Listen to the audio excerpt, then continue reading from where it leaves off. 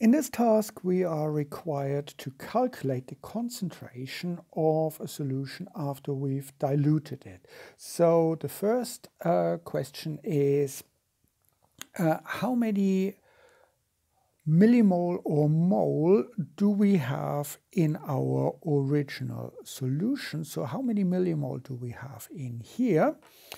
So we can calculate that.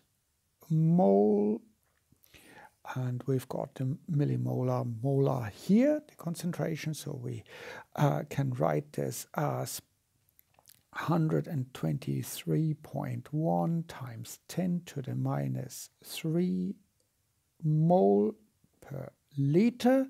So we got the mole, we just need to get rid of the liter, and we just multiply that with the 10 milliliters, so times 10 to the minus 3 liter.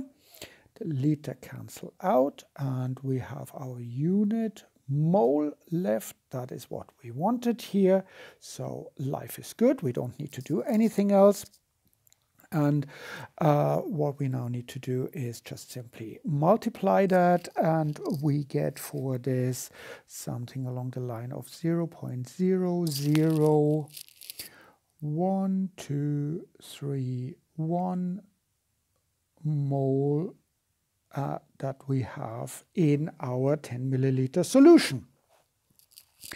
And now we add water to that, or we add the solution to the water. So our 10 milliliters turn now into a total volume of 60 milliliters.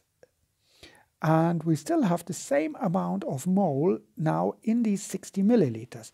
So in order for our concentration to calculate that, what we need to do is we need to calculate mole per liter. So we said we have 0.001231 mole and a total volume of 60 times 10 to the minus 3 liter. And this gives us 0.0252 mole per liter, which of course is the same as 25.2 millimolar.